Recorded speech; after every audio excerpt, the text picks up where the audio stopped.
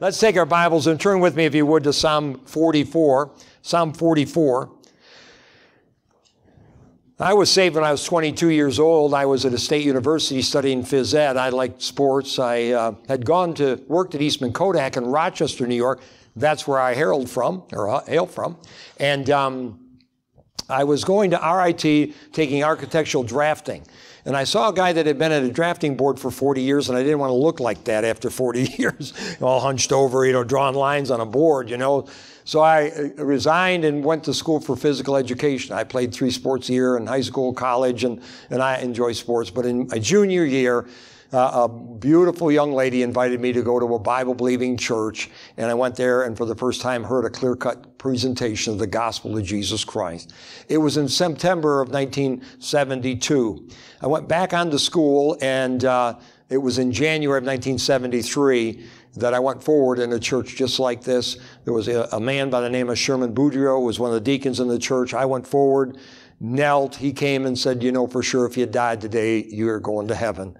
And the way I was living, that was a reality, the dying part, not going to heaven. And he took a Bible and shared the gospel with me. And the Bible says, if any man be in Christ, he's a new creature. God changes. Now that not only it includes everybody that's lived a wicked life, but it includes politicians as well. Some. No, I'm kidding. But it includes politicians as well. So we're to be the light on the hill. I appreciate Brother Armstrong's book. If you don't have it, get it. Don't only get it for your library, but read it, about a shepherd on the hill. They need a shepherd as well, like everybody else. They're lost as far as that. But sometimes you wonder, and you that have been in the ministry many years, the fact is you wonder how you got in this deep or this far and everything else, Brother Armstrong as well, and what he does and his salvation experience. I'm reminded of the king, and you've heard the story, and again, that's another one I like to tell and like to hear it told, about the king, that he enjoyed competition with all his men in his kingdom. And so he had all kinds of different competition. One time he called them all down to the moat that was around his castle, and they're all standing there, and he said to the men that were standing there, he said, listen, competition today is this. The fella can swim across this moat and get to the other side before everybody else. He'll get the choice of one of three choices. Either he can have half my kingdom in property, or he can have my throne when I'm gone, or he can have my daughter's hand in marriage.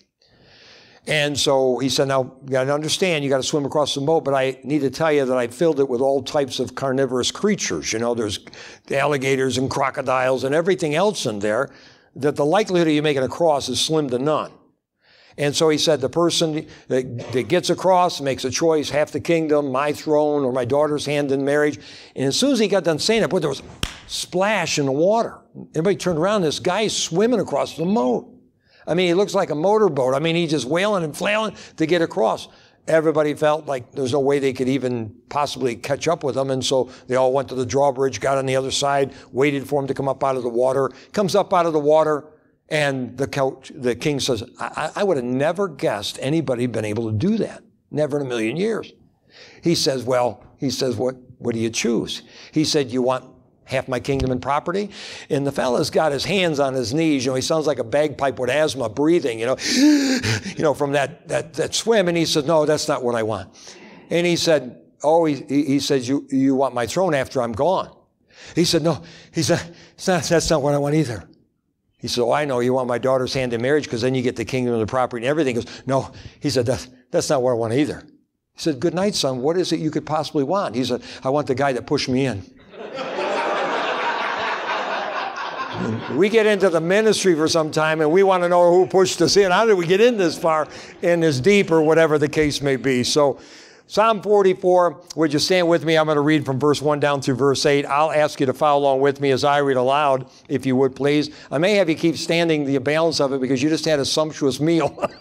I know how that is. And they used to in churches have wood pews. And boy, I'll tell you that, they kept me awake. But now they got 4 inches of padded chairs or pews or whatever, and very comfortable. Follow along with me as I read aloud from verse 1 down through verse 8 on Psalm 44 and verse 1. We have heard with our ears, our God, our Father hath, O God, our Father hath told us what work thou didst in their days and the times of old, how thou didst drive out the heathen with thy hand and plantest them, how thou didst afflict the people and cast them out. For they got not the land in possession by their own sword, neither did their own arm save them, but thy right hand and thine arm and the light of thy countenance, because thou hast a favor unto them. Thou art my king, O God. Command deliverances for Jacob. Through thee will we push down our enemies. Through thy name will we tread them under that rise up against us. For I will not trust in my bow, neither shall my sword save me. But thou hast saved us from our enemies and hast put them to shame that hated us. In God we boast all the day long and praise thy name forever. Selah. And let's bow our heads for prayer. Lord, I pray that you'd bless and help us tonight. Lord, we're on the eve of a great task before us. Not that physically we're incapable of doing it, but Lord, we cannot do it spiritually without your help. All the effort that goes into the next couple days to try to bring light to the capital is based on our spiritual well-being, and that they might see something different in us. Not just something that is given, though a wonderful possession, but the fact is that they know that you've been in that place with us. And so, Lord, we trust that through the course of this night and tomorrow, may our hearts certainly look heavenward. We've heard with our ears, O God, our fathers have told us of what you've done for our ancestors in the formation of this country. And Lord, it's our generation now, and I pray that you'd bless and help us. In Christ's name, amen. You may have a seat.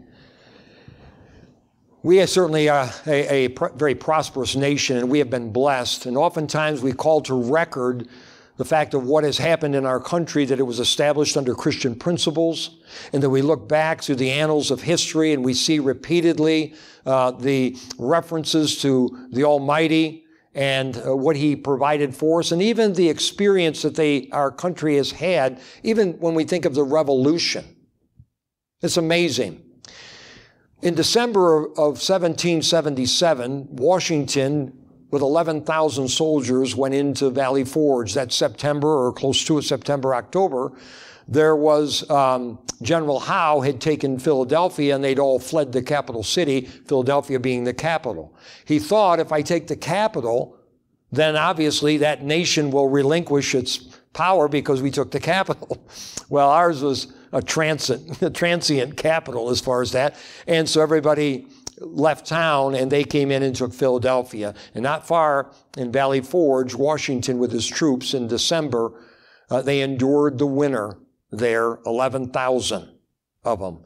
If you ever read the account of it, it was amazing what they suffered in that. At one time, he said, we have some 2,800 personnel that are capable of any kind of engagement.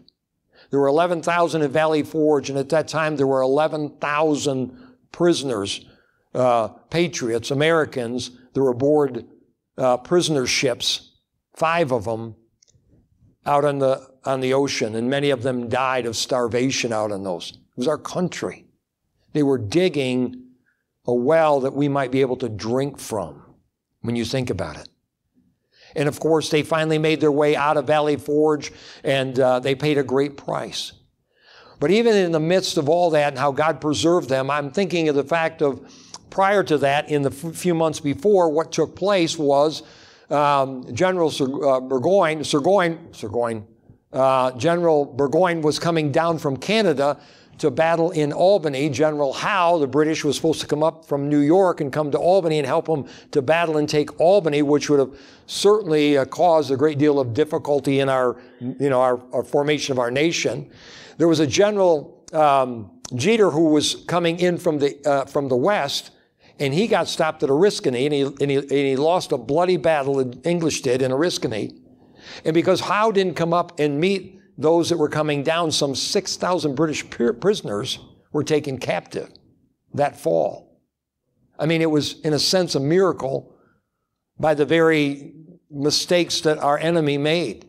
You see, there were 60,000 English soldiers on U.S. soil at that time, or American soil. And there were 80 ships and 22,000 sailors that were in the Atlantic, British. So we were against the largest force. And yet, what we saw and we read about is amazing. But the same courage they may have had and desire they had, we need to have in our generation. Take your Bibles and turn to Genesis, the 26th chapter. I think that one of the greatest illustrations for us as a nation, and especially in our day and age, is to come to the place that we must realize that we've had the opportunity to drink from the wells that they've dug, but it comes to a day and age where we again must dig those wells like Isaac did in our day and age.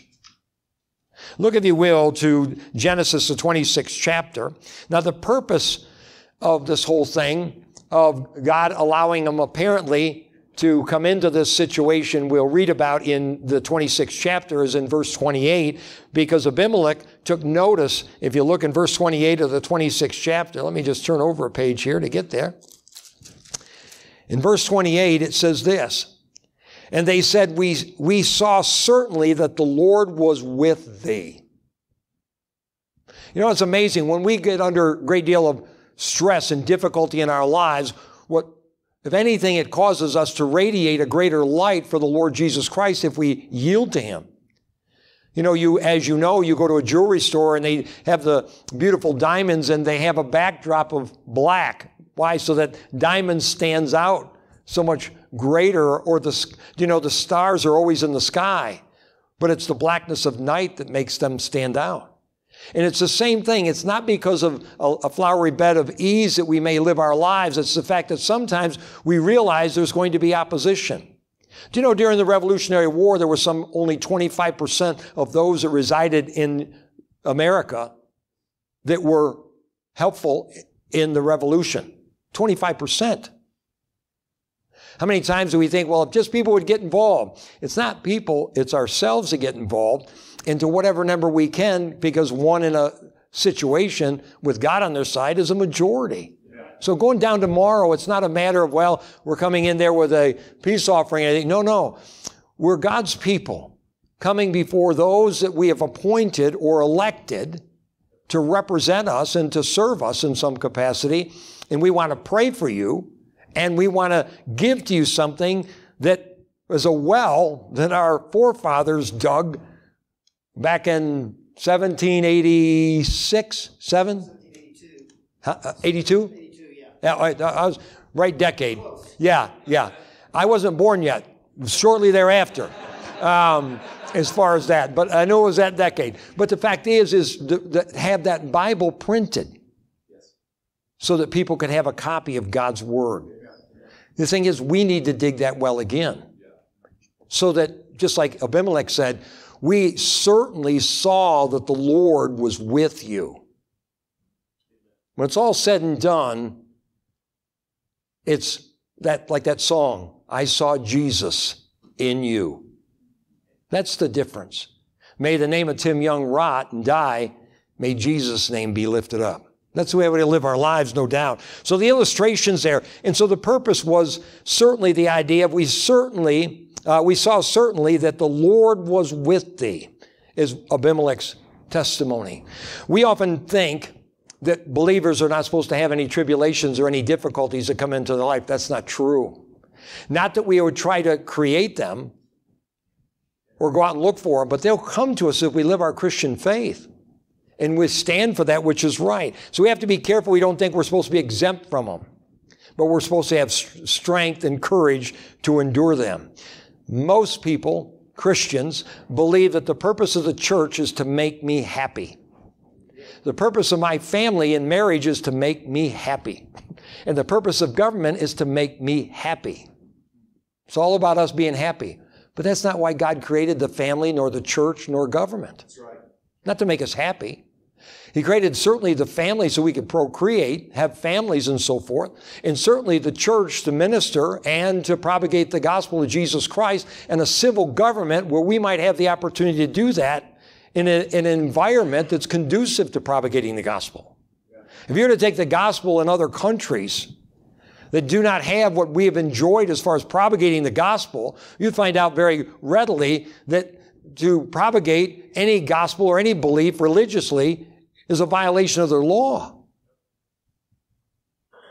And just because we're an American and just because, well, in our country we have that freedom to do that, is because somebody dug a well and it's being filled up.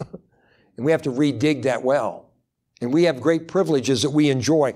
We have to always be mindful of the purpose of the church is not to make us happy, but to coordinate us in such a fashion we go out and reach the gospel to the people around the surrounding area, to be a light. That's the purpose of the church. Well, I'm not happy. We don't have enough socials. And how many times, we're going to have any dinners this year? I mean, it's not about that. Can we play volleyball? There's nothing wrong with volleyball. But the sole purpose of the church is to propagate the gospel collectively so we can do it in a greater force and reach our areas, no doubt about it. And government is to give us the privilege and the freedom to be able to do that. See, we desire to live on the work or the wells of previous generations, but that's not what we're to do. We'd like to be able to do that, but we have to dig our own wells. Washington dug a well. In the years that he served this country, it cost him a great deal. And the fact of those that suffered and lost loved ones. In fact, you know, there were 500 women that died in Valley Forge. Because many times the women or families would follow the troops and go there to help, whether wash clothes or provide meals or whatever the case may be. But some 500 women died in Valley Forge that were there to help the armed forces. They were digging well for us to drink from someday. And we take it for granted. We have to certainly be careful. Even when they dug the wells again of Abraham, there was strife. If you file down this story, and we'll read portions of it, there was a famine in the land. Not the one of hearing God's word. It was actually a physical famine. But I think in our day and age, we see a spiritual famine of hearing God's word. And so Isaac was going to go down to Egypt. And the Lord said no. In verse 1, he said, stay in the land. This is the land I've given you, and this is the land you're going to stay in. So he went over near Gerar.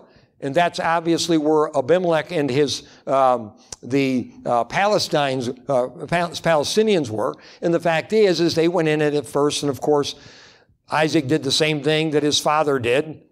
She's my sister situation. If I ever said that to my wife, I'd have a black eye. But he did. Now, I'll be married 50 years this coming May. And you know what's really amazing? My wife has been married 50 years. I never thought that was possible for me. Anyway, as far as that. I'm just saying, the thing is obviously that was the wrong thing, but God wanted to use him because he was part of the lineage of Abraham, and now he's going to dig the wells again that Abraham dug, because in Bible days, if you dug a well and there was water there, basically you owned the land. Because from there you could grow crops, you can feed your livestock and everything. I mean, it became a center of the universe to you because there was water. And so the Philistines had filled in the wells because they were not a big and prosperous nation, and they didn't want anybody to move into their neighborhood. And so they filled those wells of Abraham. So the Lord's instruction, obviously, was, first of all, look, if you will, to verse 2 and 3 in Genesis, the 26th chapter. It says, and the Lord appeared unto him and said, go not down into Egypt, dwell in the land which I shall tell thee of, sojourn in this land, and I will be with you and will bless thee, for unto thee and unto thy seed I will give all these countries, and I will perform the oath which I swear unto Abraham thy father. So he said, I don't want you to leave the land.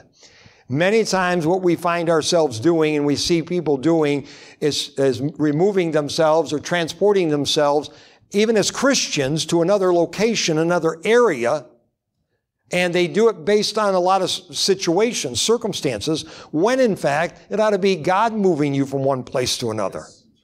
Stay in the land. This is where you happen to be. This is your state of domicile.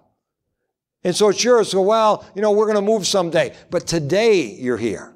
And make sure that any move that you have is that which is going to be ordained of the Lord. Because you want to be in the right place, not in the wrong place. But the idea is stay in the land. We think somehow it'll be easier to live our Christian life in a different location, when in fact God may have raised you up for this location. Amen. To serve the Lord and be a voice where you are, not where you're not. And Colorado needs it. New York needs it.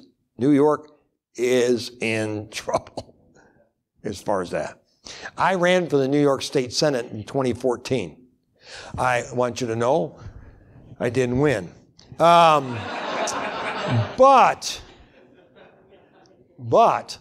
I met a lot of wonderful people as I traveled to the various different hamlets and towns of that district. There were 3 full counties and 3 partial counties. It was a big area.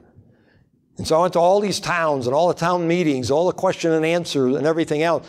And many of them would say, listen, Pastor, they always called me Pastor. You know, Pastor, when they introduced me in these big meetings, they'd say, Pastor Young, which is fine. That was my handle as far as what I did for a living.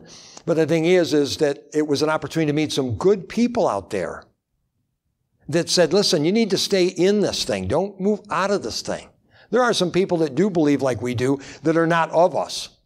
I'm not saying we ought to go out and solicit them, but there's some people that are conservative.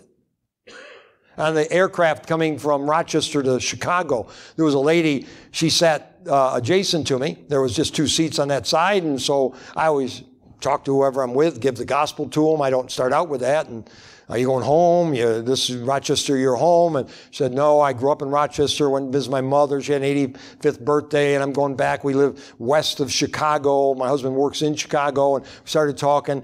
And and we started, I don't even know how the subject came up, but said something about running. And she said that her husband runs marathons. But he never trains for him. He does an elliptical, and then every once in a while he'll go on a Saturday and go run that's 26.2 miles. I get tired driving that far. Now, to tell you the truth, I run a lot of races. I've run 5Ks, 10Ks. Next month I'll run a 5-mile race. May I'm running an ultra marathon. My secret is I run to the nearest road and hitchhike to the finish line. Works every time. But see, at 72, I'll be 73 this year. What it is I can beat most of the people in my age group. So I feel successful, as far as that. What I do is I really find when I'm running like that, I find a well-upholstered person and try to beat them. That's all, But I'm just saying, in talking, the fact is, I said, what are you doing? I'm going to Denver, and I'm going to be speaking there and working in the capital of getting some Bibles in the, of course, people's eyes kind of go like that when they start talking about the Bible and stuff like that. But when I talked to her, she said, well, our 3 children are in a parochial school because we felt like we didn't want to put them in a public situation. Now, she was Catholic, and we don't want to put them in a public school. And that's why I went on about saying, because you like to have some control over what they're taught socially and everything else, and not have it taken away by a school system. Now, I said, now that's what we're trying to do, is we're trying to help make that so that they go back to education rather than social engineering and changing the kids and their philosophies as far as that. And so, it was amazing. She said, I agree with that. I believe it wholeheartedly. But so there's people out, not that we're going soliciting, but you'll find out that there are other people that are similar to us in that way. So when we think about the well that we've had participated in, we've been blessed unbelievably. Look, if you will, to verse 15. It says this. I got to turn a page here again. Verse 15 says this. It says, for all the wells which his father's servants had digged in the days of Abraham, his father, the Philistines had stopped them and filled them with earth. So while he dug the wells, Abraham did, to feed his flocks, and because he in the 20th chapter of Genesis had actually another famine, but God didn't want him to go back to Egypt, he went down to Gerar as well, and that's why he dug those wells. And 100 years later, Isaac's going back there and digging the same wells because they'd been stopped up. Your Christian schools, your colleges, your bus routes, your teaching children in absence of their parents, and all those things that the government is trying to take away from us is filling those wells that had been dug. I can remember getting saved in the early 70s and a number of Christian schools that were being raised up in many churches across this land. And you know the court cases that have taken place in many of them and how that they've been basically, laws have been passed to put them out of existence. And the public arena is always trying to destroy them. Those were wells that were dug by people that paid the price, and moms and dads that paid tuition, and those that maybe taught and worked in the school free so it could be done. And they dug that well. Sometimes we got to get back and dig the same well back again because it's being filled up. And that's what Isaac did. He had to dig the same wells that his father had dug one time, or his servants had, so that he could provide for his family and do those things that were obviously right. Look, if you will, to verse 18. It says, and Isaac digged again the wells of water which they had digged in the days of Abraham his father, for the Philistines had stopped them after the death of Abraham, and he called their names after the names by which his father had called them. So they dug the wells, and as they dug the wells, Abimelech and the Philistines got angry towards Isaac, because what happened was God started blessing Isaac, started planting crops, and they came back 100-fold. His livestock grew as far as numbers and everything. He became far greater than them. And so as a result, that's why in verse 28, he said, we certainly have seen that the Lord is with you, because they were trying to do everything they could to stop him. He said, get out of here. Keep moving out of here. And so they kept moving in that valley of Gerar and digging those wells. But I want you to notice something that happened here. Look in verse 22. And he removed from thence and digged another well, and for that they strove not. And he called the name of it Rehoboth, and he said, for now the Lord hath made room for us, and we shall be fruitful in the land. To me, I don't believe in replacement, the fact that the church, as far as that. I'm just saying the thing is people have dug wells, and the thing is it's time for you and I to redig those wells, but maybe dig some of our own wells. From my understanding, in 50s and 60s and even 70, my experience, the church was not real involved. And I'm not talking about being in politics, but you are citizens of this country, and we have an obligation before God and before our fellow man to be instrumental in trying to cause liberty to reign in this society, rather than, obviously, this draconian laws that they have of control. Just think what's taking place. Do you remember when the phones were attached to the wall? And the biggest and most fun thing is when you could buy an extension cord that was extra long, and you could go in 3 rooms, go in the closet, go upstairs, the thing, curly thing. But the only thing, by the time you got it back to the wall, it was knotted up and everything. And then they got that.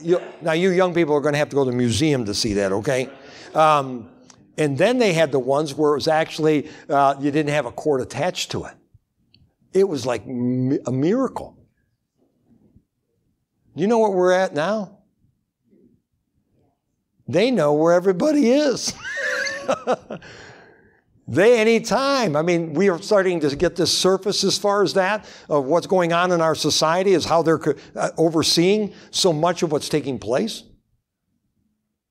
The one that blew me away is when, what was that little thing that was, you get a little, and you say, what's the temperature in Denver? It was a little apparatus there. Alexis, okay. That was Alexis? Okay. You say, Alexis, what's temperature in Denver and everything. And I remember one time sitting with a family, and they were talking, my wife and I were, and they were talking about couches, sectional couches or whatever the case may be. The next thing, the guy that owned the house that we happened to be visiting in, that had Alexis sitting there, the next thing you know, he gets ads from things about couches. You know, and that was years ago. So I can't even imagine what they, you know, people say, oh, they'll never know. They already know. We're living in strange times.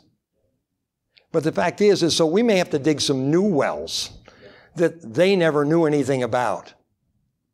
And God will make room for us, just like he made room for those that were before us. We think of our forefathers in the faith. We think of those who through the years have built churches and colleges and so forth. Some are still there. Some are gone. Some are in the annals of history only. And the fact is, then we think of our country and the freedoms. We think of Washington. We think of all them, Jefferson. We think of all Madison, John Leland. Very few people know about. You know, Baptist preacher in Orange County, Virginia.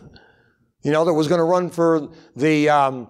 They were going to vote ratify the Constitution in Virginia, and he was going to run so he could be there to see if he could get some, you know, Bill of Rights or rights for the people, and first of all and foremost, religious rights. James Madison, who is known as the father thereof, the fact is he met with him. He came to Leland's home. He said to his wife, said, where's your husband? He said, well, he's down in that grove over there, down there a ways. He's in there having a prayer meeting with him and the Lord. So he went down there to meet him. And after a discussion, it was given the idea that once we get the Constitution ratified, then we will have a Bill of Rights. And the thing is we do have that freedom of religion that's handed. That's the thing that holds the government back from what we have the privilege of doing. So we've enjoyed their wells. And now we're talking about redigging them. And I'm for that. We need to dig those wells again. But also we need to dig some new ones. Because we have a different world. Some of these things we need to try to move away from. Think how much TV is watched by God's people in comparison to their Bible reading. Think how many parents have a TV for a babysitter and don't have devotions with their kids. I'm not talking about us. I'm talking about those other people.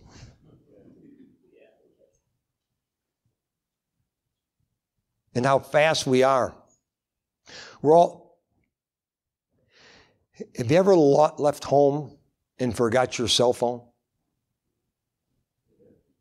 I can guarantee you, I know what you did. Turn around, went back, got it. Okay, I can't leave home. Do you remember when you used to go on vacation for 2 weeks and the phone was on the wall at home? And there wasn't an answering machine? You had no idea who called. If it is important, he'll call you when you get home. But now people in the middle of the night, somebody texts somebody or whatever, they'll spend the rest of the night in conversation. And we used to say, those teenagers do that. One time I was preaching in Pennsylvania, and a good friend, Brian Corner, and I preached at his church. We went out and get a bite to eat after church Sunday night, and we walked in this booth. Before the one we were going to get in, there was a man and a woman, and they both were white-haired. I mean, they were not, they're probably in their 60s or whatever. And one sitting on one side of the table and texting, and the man sitting on the other side texting, and not to each other. So I stopped and I said, you look like a couple of teenagers here. They laughed. I mean, we had a good time. I had a chance to witness to them and everything. They got caught red-handed, I mean, it's not just the teenagers. How many have almost run over somebody talking on a phone or texting on a phone? Was it you today? We did that? Oh, when pulling in the church parking lot. The lady comes down the sidewalk. What they need to do is put one of these blinking lights on people's heads, when they're doing that so people can, see around them. I think we need to have enough Christianity to be busy about the Lord's work because we need to dig some wells. Now, my generation, perhaps, I'm not saying we're over the hill. We can see it from where we are. But the thing is, we're not over the hill. But the fact is there's a generation coming up that needs to realize they need to get out the shovels and dig some wells, some that have already been dug, and maybe some for themselves, for the cause of Christ, or what will we have in the years to come, or the weeks or months to come, the way things are going. I was preaching in Albany years ago, and there was a blind man and blind wife sitting on the front row, and they had a German Shepherd as a seeing eye dog. When I got done preaching, the pastor come up and he said, Brother Young, did you see that couple there, the blind couple on the front row? And I said, sure did. He said, do you know that blind couple led 150 people to the Lord last year? I'm in my mind, I'm thinking, they probably do the phone ministry where they go, you know, just hit a bunch of numbers. And somebody answers and say, oh, don't hang up. I just want to visit with you. And maybe witnesses on the phone. I said, well, how do they do it?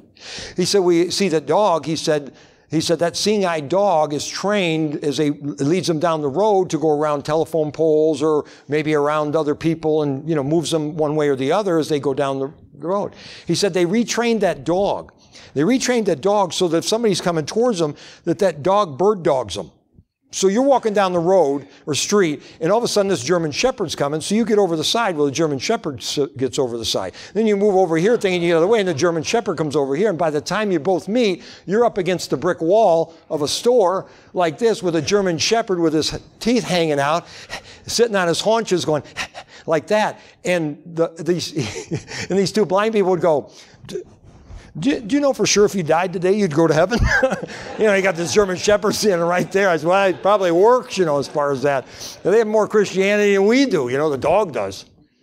We need to dig some wells. We need to be challenged in our Christian life to realize that our forefathers that paid such a dear price when they provided for us some wonderful drink from those wells, but they've been stuffed up. You go to a legislator and you try to tell them about the history of America. I heard that. Or they'll say, really? They have no idea that happened. And that's what's happened in the public sector. What they're doing is destroying history. Because if you take away somebody's history, it's like somebody that has amnesia, that doesn't know who they are, where they came from, who they're associated with, anything about their life. The only thing they have is going forward. And America is getting amnesia. And the church is getting amnesia. We're forgetting where we came from. Those that built this church in whatever year, somebody came with a call of God on their life and said, you know what, there's people in that area that need Jesus. When we started a church in Palmyra, New York, Joseph Smith started Mormonism in Palmyra. He lost those gold tablets. I went to Palmyra in 1980 looking for the gold tablets. Gold was up. Now, I never did find any gold. I found some wonderful jewels that Malachi talks about, making up his jewels, you know, as far as that. But the thing is I worked laying block as far as 40 hours a week and went sewing it at night and on Saturday. I'm not talking, and just, you know, I'm the perfect example. I'm just saying there was reckless abandonment. Now it's like, okay, I'm applying for the CEO of that church. You know, and I'm wondering what the benefit package is, and I wonder what the retirement package is, and I wonder, you know, and I'm not against all the things that churches care, and they should care for their pastor. That's Bible. But we got to get back to the reckless abandonment. And when we do, what we do is we start digging some wells that we can drink from and our kids can drink from. Yeah, that's good. I think it's important for us to understand that. I'm thinking of Brother Armstrong. I mean, he's in it. You know, count me in. You know, what are we fighting for anyway? I just like a good fight. I'm just saying the thing is we need to realize we have that before us. It took work to redig those wells. It took work. I remember hearing Lester Roloff saying, "It's a battlefield, brother, not a recreation room. It's a war and not a game. Run if you want to, run if you will. But I came here to stay." Now, I can't sing it like he did. I don't think anybody could sing like he could. But the fact is, I mean, that's where he was. He was all in. All in. And that's the kind of life we ought to have. It takes work. In redigging, Isaac opened a new well. And then, of course, the Bible says that the Lord made room for him. He'll make room for us. We wonder how it's going to happen. We wonder what's going to take place. The thing is, the Lord will make the room. You men that have started churches or started ministries someplace, people around you said, how in the world are they ever expecting to make that happen? They're not. They're expecting God to make it happen. Amen. They just want to be an instrument in His hand. See, we're not kingdom building other than His kingdom. Pastors are not supposed to be kingdom builders for themselves. They're supposed to be that kind of kingdom builder. As far as that, wherever He chooses for us to do it, and do it in the way He wants, and dig the wells so our children can drink from them. And one day, when somebody tries to stop up and fill up the wells that we dug for them, then somebody needs to be there with a spade ready to dig them up again, rather than saying, I can't believe it. Don't they realize this is a Christian nation? It was influenced by Christians in the Bible, and the Bible was revered, and look at our Constitution, and look at our Declaration of Independence. I know that. But they look at you like a calf looks at an open gate for the first time. You know, what are you talking about? So we need to be digging wells, not just getting to the next week or getting to the next family, but dig some wells so that young people have an opportunity to drink from them, and we can drink from them. And tomorrow what you're doing is you're going in and you're establishing yourself as a presence, not to argue, not to be a complainer, not to be somebody that's going to tell them where the bear went through the buckwheat, if it did go through the buckwheat. The fact is you're there because you're mindful of the fact that there are servants. We're king in America, the citizen is. Unlike any other country in the world, we're the king of, by, and for the people. We should be sure we don't miss that. In 1776, in the earlier part of that year, there was a pastor down in Virginia. You perhaps remember the name John Peter Muhlenberg. John Peter Muhlenberg was a pastor. Now, he had some experience while he was in Germany. He was a Lutheran pastor, but he'd had some experience in the military. And when he saw what was taking place in America, he one day took off his robe after preaching, and he took off his robe, and under it he had a colonel's uniform of the Continental Army. And he rallied the men, and not only men in his church, but men in the area. Some 300 of them joined with him. And Washington later made him a general. But the fact is, he was amazed at this preacher because of his willingness to stand when it was time to stand and do what was right. Now, John Peter Muhlenberg had a brother, Frederick, who pastored a Lutheran church in New York City. He wrote to his brother about getting involved in what's taking place as far as our freedom. Frederick says, wait a minute, that's carnal. I'm going to stick with the spiritual. You have an obligation to stick with the spiritual and not the carnal, basically. And so his brother called him, basically wrote back and said, then you're for England. Well, Frederick went on and did his job until the British came into New York and they bombed and burned his church. You know what Frederick did? He joined the army and fought against them. And both of those brothers, what's amazing, they said, hey, freedom's worth it. Both those brothers became instrumental in the formation of our government, became U.S. senators and individuals that were influential in our government, in the form of government, but they were churchmen, if you please. And they said, wait a minute, it's time for us to be involved. I don't think we need a revolution. I think we need a resolution that we resolve ourselves to do something with our life. Have you ever been to Valley Forge? You ever been to Oriskany? You ever been to some of these places where the blood of those patriots that happened to dig the freedom that we enjoyed? I'm not saying that's what we have to do. But we have to be careful we're not such fair weather Christians that we expect somebody to do it for us.